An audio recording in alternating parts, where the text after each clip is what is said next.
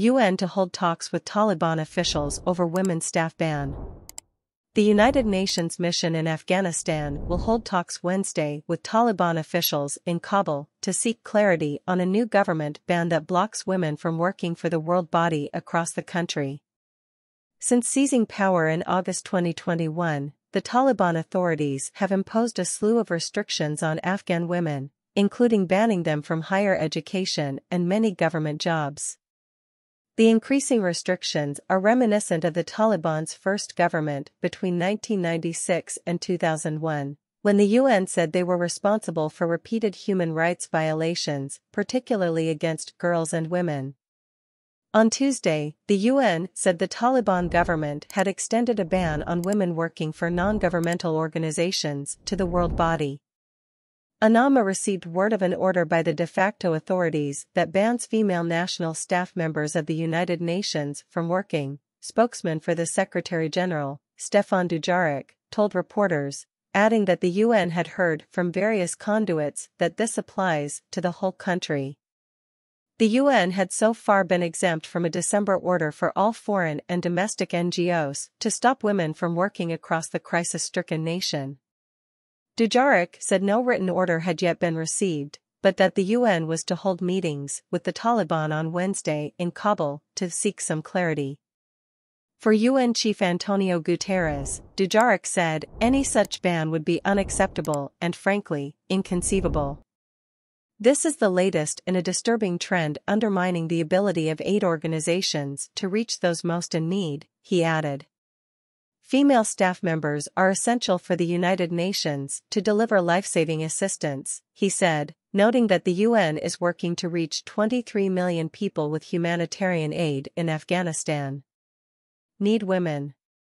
A foreign aid worker said the ban on UN women will have a huge impact. Women employees identify women beneficiaries, that's how it works across agencies, and that work will be further affected with the extension of this ban to UN women staff, he told AFP on condition of anonymity. The UN employs around 400 Afghan women, the bulk of some 600 female staff members working in Afghanistan, according to UN figures.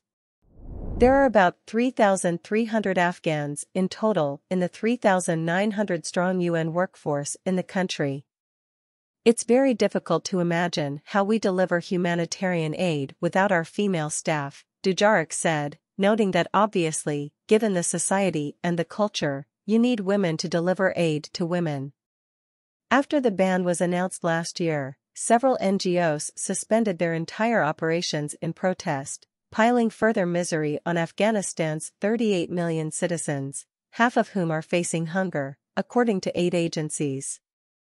Days of discussions led to an agreement that women working in the health aid sector would be exempt from the decree, and UN staff, including those in the aid sector, were never beholden to the ban. Last month, however, UNAMA chief Rosa Otunbayeva told the UN Security Council she feared the Taliban government could extend the ban imposed on women working for NGOs to the UN's women's staff.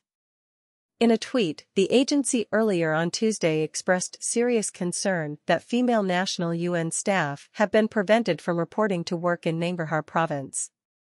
Taliban government spokesman Zabihullah Mujahid told AFP he was seeking information on the matter in Nangarhar. Since surging back to power, the Taliban government has imposed an austere interpretation of Islam. Authorities have barred teenage girls from secondary school. Women have been pushed out of many government jobs, prevented from traveling without a male relative and ordered to cover up outside of the home, ideally with a burqa. Women have also been banned from universities and are not allowed to enter parks or gardens. UN Special Rapporteur on Human Rights in Afghanistan Richard Bennett said in a recent speech in Geneva that the Taliban authorities' policy may amount to the crime of gender persecution.